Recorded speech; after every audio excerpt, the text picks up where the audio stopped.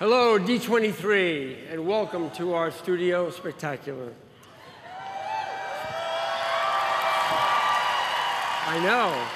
Today, we're talking about everything we're creating for the biggest of screens, the movie theater. Watching a great story unfold on a 40 to 60 to 80-foot screen, surrounded by fellow fans, as we're experiencing right now, is truly an immersive and communal experience. Every generation has a legend. Star Wars is home to more than one, and I'm thrilled to invite a couple of them to join me on the stage today. The first is someone we are so fortunate to have as our Yoda of the Star Wars today, Kathy Kennedy, president of Lucasfilm, and producer of every Star Wars film we've done at Disney. Powerful she is. Please welcome, and wait, we have joining her filmmaker extraordinaire and the writer-director of Star Wars, The Rise of Skywalker, and of course, The Force Awakens, J.J. Abrams. Yay, please welcome Kathy and J.J.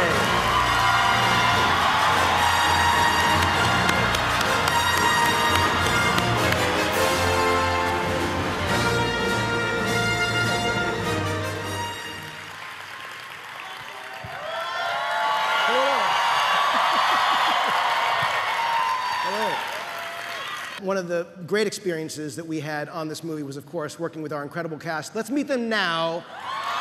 Daisy Ridley, John Boyega, Oscar Isaac, Kelly Marie Tran, Jonas Suotamo, Naomi Ackie, Kerry Russell, Anthony Daniels, and Billy D. Williams.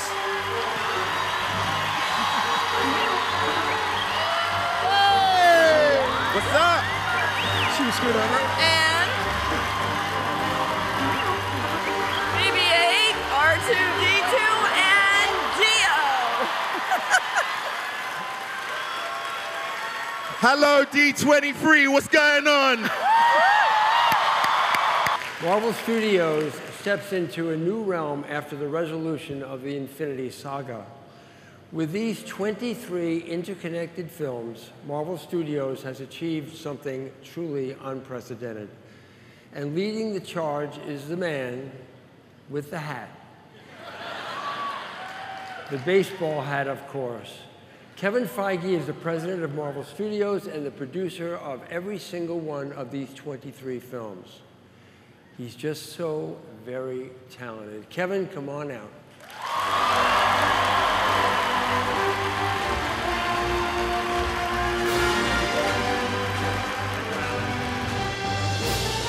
Good morning.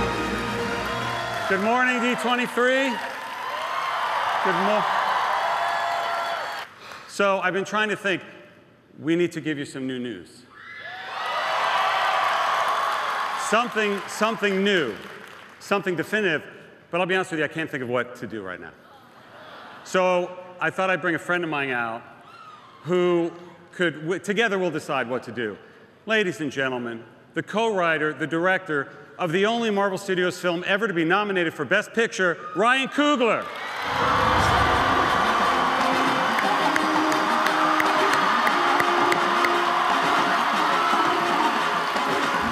You're the greatest. So, now let's talk about a film that's coming out in November of next year about a group of immortals created by Disney legend Jack Kirby in a film we call The Eternals. Now we have assembled a giant cast for you in this. This story spans thousands of years. We pull back the cosmic curtain on the MCU in ways you can't imagine. You want to meet the Eternals?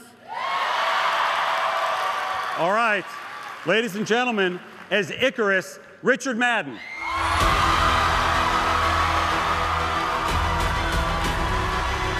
Playing the eternal Kingo, Kumail Nanjiani.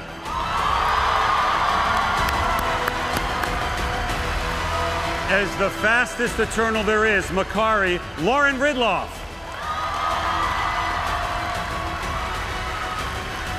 We've got as Fastos, the amazing Brian Tyree Henry. Let me introduce you to the leader of the Eternals, Ajax, played by Salma Hayek.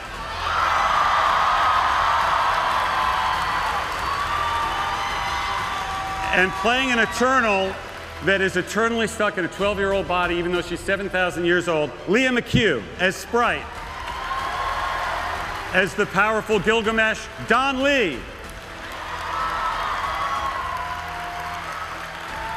And as the warrior Thena, Angelina Jolie.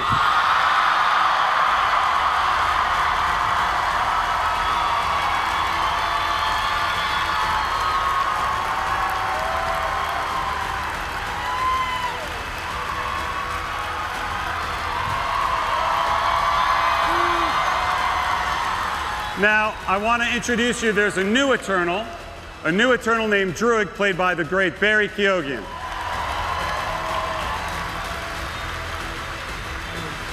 And believe it or not, that's not all. As our final Eternal, Cersei, we have Gemma Chan, who is...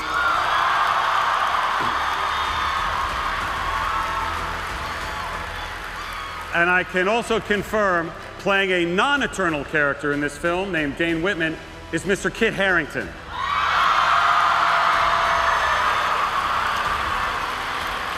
This one is big. Our director, Chloe Zhao, is in London getting ready to work, but I really wanted you to meet, ladies and gentlemen, our Eternals.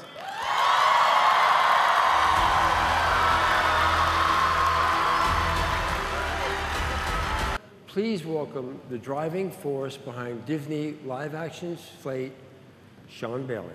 Hakuna Matata, what a wonderful phrase. Hakuna Matata, ain't no passing craze. Hello, D23 Expo, and thank you, Alan. Hi, everybody. We're going to have some fun. From a wild carpet ride to a wild river ride, we have gone deep into the jungles to find the inspiration for one of our next big adventures. In fact, we've gone all the way to the backside of water in Jungle Cruise. Thank you. Of course, as you know, Jungle Cruise takes its cue from the beloved park's attraction, but like Pirates of the Caribbean, it will sail into a world all of its own on the big screen. Frank is the charismatic skipper of a dubious-looking riverboat called L'Aquila, from which he runs a sightseeing business that may or may not be totally above board. Frank is approached by a determined scientist and explorer, Dr. Lily Houghton, who hires him to take her downriver on a dangerous mission. Of course, since they're polar opposites, this sets the stage for a freewheeling adventure filled with unexpected twists, over-the-top comedy, and most of all, star power. Ladies and gentlemen, Dwayne Johnson and Emily Blunt. Maleficent, Mistress of Evil is the follow-up to 2014's Maleficent, which explored the motivations behind one of the greatest Disney villains of all time.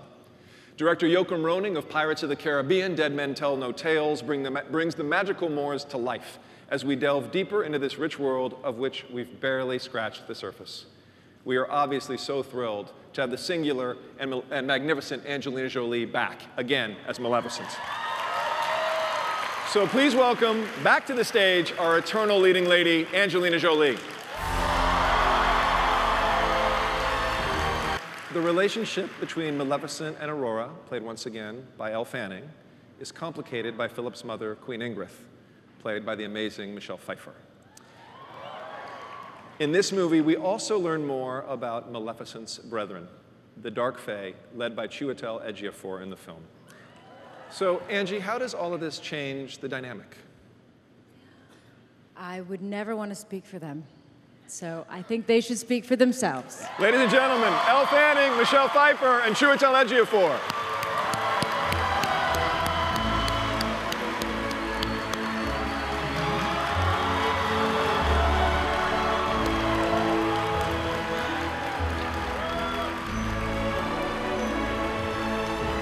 And now, from one epic tale to another, in March, we will bring Mulan to the screen. Thank you. in a spectacular new live-action telling that draws from both the revered source material and Disney's classic animated interpretation. Mulan's story plays against a backdrop of immense scope and scale. Shot against the stunning backdrops of China and New Zealand, we brought in hundreds upon hundreds of background actors to bring these spectacular battle scenes to life. Yet the legend of this great warrior is also a deeply human story of a young woman discovering her true power. And we have found the perfect director to tell this intimate character drama on a grand scale in Nikki Caro. She is here today. Please help me welcome Mulan director, Nikki Caro.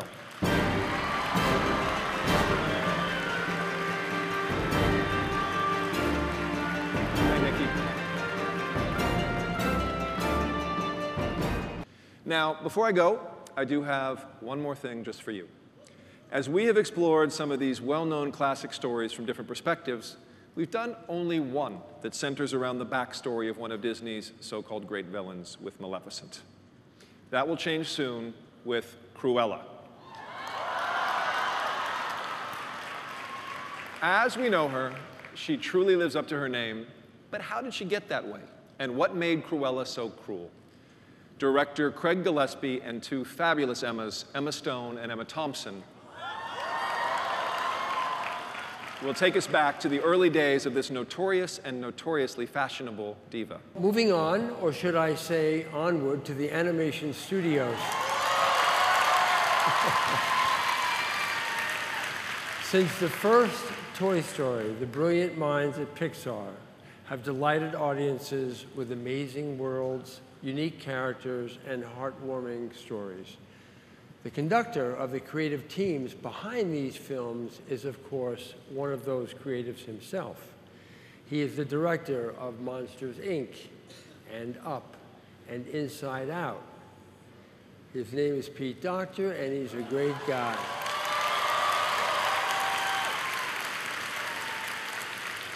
Is there a doctor in the house? Can't resist. Please welcome Pete Docter.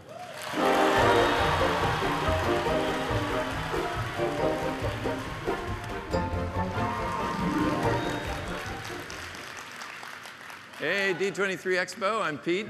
I have been up here before as a filmmaker, but not as the chief creative officer of Pixar. Yeah.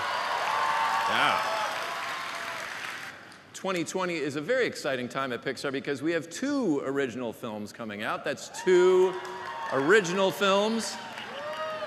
And now I'm directing a film that asks the ultimate question that we've all thought about at one time or another. Why am I here? Where did I come from? And what am I here for? But, I mean, let's face it, who would make a cartoon about that? I mean, metaphysics? We're calling it Soul.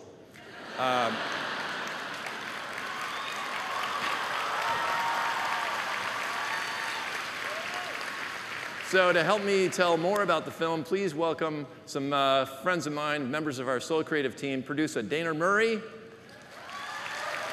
co-director and writer Kemp Powers, and writer Mike Jones.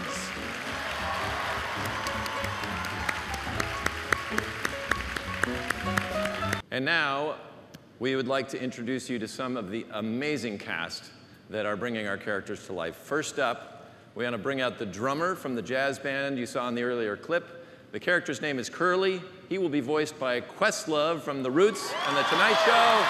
Ladies and gentlemen, Questlove. How you doing? Yeah. All right, next up we have Joe's loving mother, Libba, and she will be voiced by the great Felicia Rashad. Please welcome Felicia Rashad. Woo!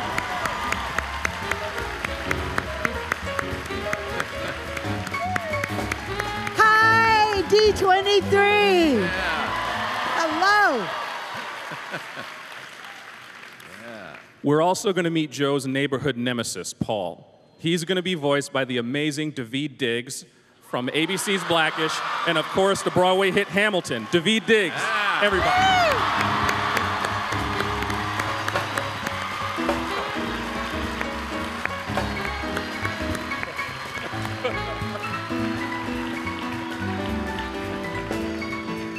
What's up, guys? As if these guys aren't amazing enough, we would like to introduce you to the voices of Joe Gardner and 22. Ladies and gentlemen, please give a D23 welcome to Jamie Foxx and Tina Fey.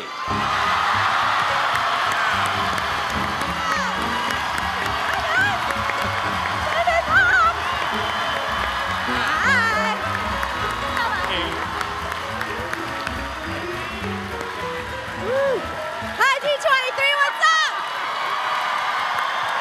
Jamie Foxx! Let's move onward to Onward. Ladies and gentlemen, please welcome producer Corey Ray and director Dan Scanlon.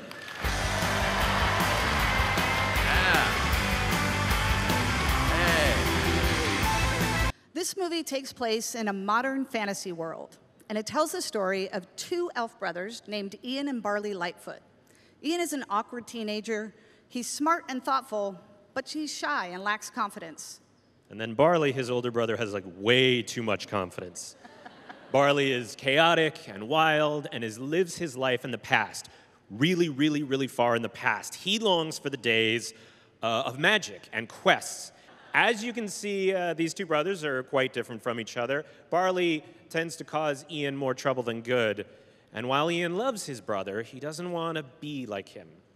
And Ian he's a little short on role models because his father passed away before Ian was born. More than anything in the world, Ian wishes he had just one chance to meet his dad. Please welcome to the stage Tom Holland and Chris Pratt.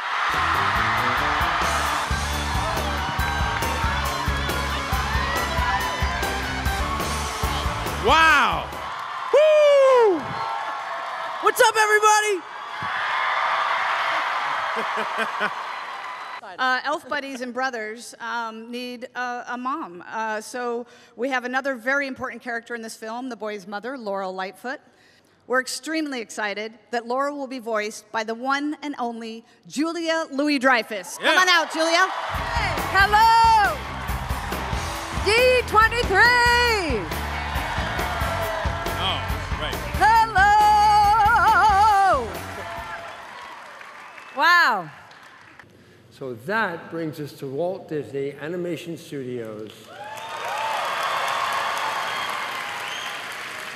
And they have some magic up their sleeves as well. Disney Animation, as you well know, is the cornerstone of our company, and it's where it all began. And with Chief Creative Officer Jennifer Lee at the helm,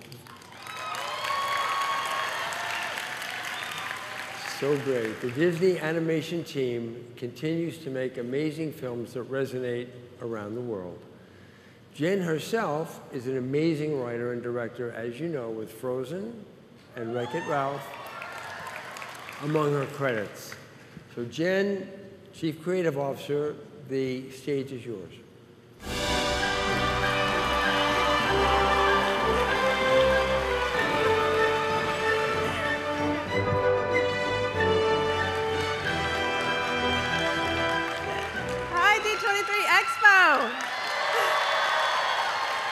Today, as a D23 exclusive, I get to talk about next year's feature film from Disney Animation coming out Thanksgiving 2020.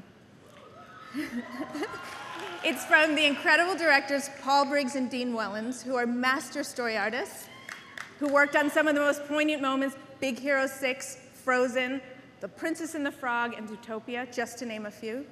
It's also our producer, Osnat Shur, which you may know from Moana. She brought that to the screen. And our incredible screenwriter, Adele Lim, who most recently wrote that little story you might have heard of called Crazy Rich Asians. So we're here to tell you about Raya and the Last Dragon. Please welcome Dean, Paul, Osnat, and Adele. Jen.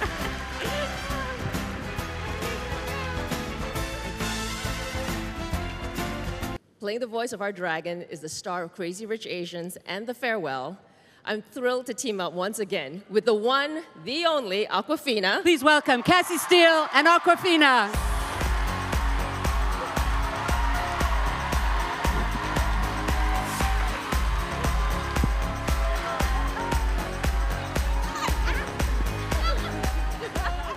There's one more film we'd like to talk about today. It's a little labor of love for us that's coming out this November 22nd in theaters.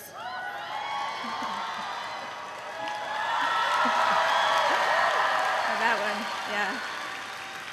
In 2012, legendary animator and director Chris Buck invited me to join as writer and soon after director with him on a project inspired by the Snow Queen. Please welcome my mentor, collaborator, and partner, fellow director, Chris Buck. All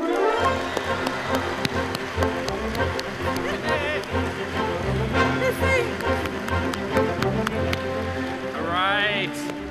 I was afraid they were going to make us sing, but We're not going to sing.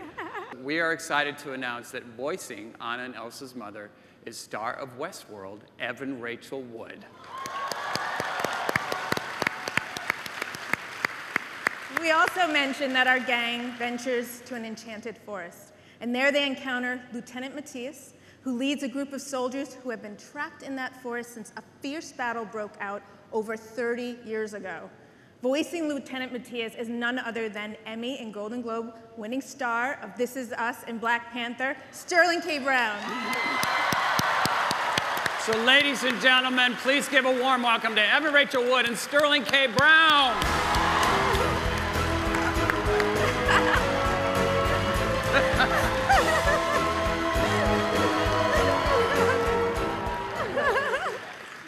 So as we said in Frozen 2, our gang confronts change, and in the end, nothing will ever be the same. But luckily, some things never change. Like our incredible original cast for Frozen 1, back for Frozen 2. Ladies and gentlemen, Jonathan Groff, Idina Menzel, Kristen Bell, and Josh Gad.